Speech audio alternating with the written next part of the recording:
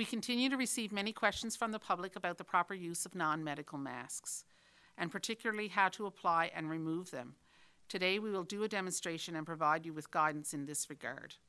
While there is still much to be learned about COVID-19, it appears that many people who are infected shed the virus before they start feeling sick, and others who have the virus may never feel symptoms but may still play a role in transmitting it.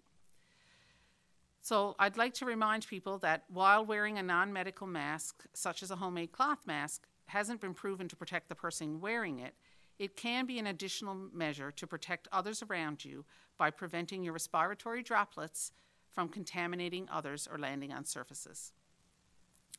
It can be particularly beneficial when shopping for essentials or using public transit. If you do wear a mask, ensure it is well fitted without any gaps and avoid adjusting it often or touching your face. Please also be mindful that masks can become contaminated on the outside when touched by hands and should not be shared with others. So as the Premier said, we have enlisted the help of Brenda Earles, an infection prevention and control registered nurse specialist and a valued member of our public health team at the Department of Health and Community Services. And Brenda is going to help demonstrate.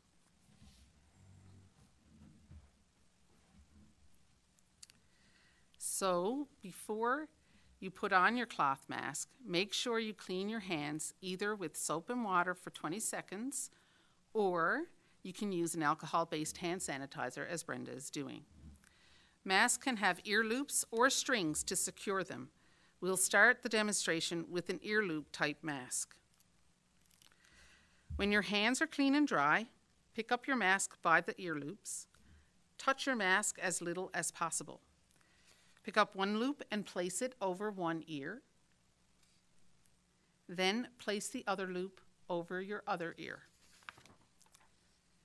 Now is the time for you to adjust the mask to make sure it is over your nose and pulled down underneath your chin and is completely covering your face as much as possible. Some cloth masks have a wire to tighten it over the nose. Remember, once you have adjusted your mask with your clean hands, avoid touching it again while wearing it. You have to be very attentive and not touch your face or the mask. This helps to stop the spread of COVID-19. Also, you must keep your mask on while you're talking to others. A common question people ask is when you should remove the mask. So you should take it off when you can maintain social distancing and you can clean your hands and have a safe place to dispose of your mask for washing. So first, clean your hands as Brenda is doing. Then remove your mask, only touching the loops. Don't pull it off from the front and throw it directly into the laundry, or if you are not at home, into a bag designated for that purpose. Clean or dispose of the bag when you get home. Then wash your hands again. And now we will demonstrate for a mask with ties. So as Brenda has just done, first clean your hands. Hold the mask by the top strings. Place it over your nose, then tie the top strings behind your head.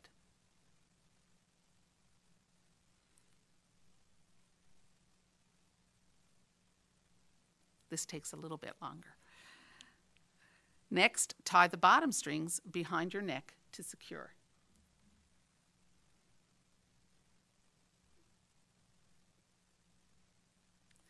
Now is the time for you to adjust the mask to make sure it is over your nose and pulled down underneath your chin and completely covering your face as much as possible.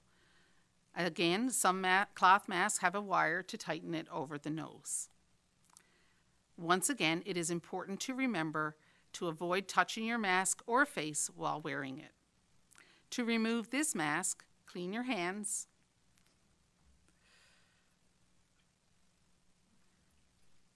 Untie the bottom strings first. Next, untie the top strings. Again, don't pull it off from the front. Hold it by the strings and throw it directly into the laundry, or if you are not at home, into a bag designated for that purpose. Clean or dispose of the bag, then wash your hands again. As a final note, Please remember that wearing a mask is not a replacement for the proven public health measures of proper hand hygiene and physical distancing.